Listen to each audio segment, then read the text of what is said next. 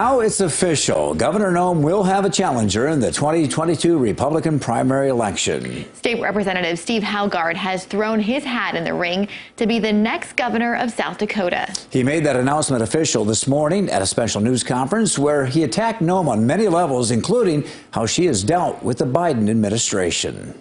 I love South Dakota, and I was blessed to grow up on a farm southwest of Madison. Surrounded by family, friends, and other supporters, Steve Haugaard says as governor, he will put South Dakotans and their families first. As South Dakotans, we cherish our communities, family farms, ranches, and small businesses.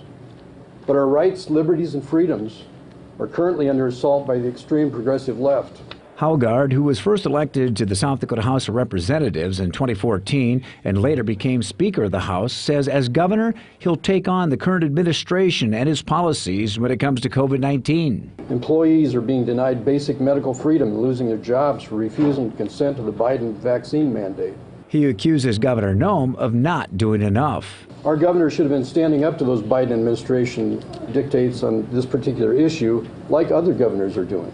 Haugaard says he plans to run a grassroots campaign and will go door to door and county by county if that's what it takes to unseat Governor Kristi Noem. When you look at the numbers, you realize there are not that many people that vote in these primaries, so it's essential that people understand what the issues are and who stands by what principles.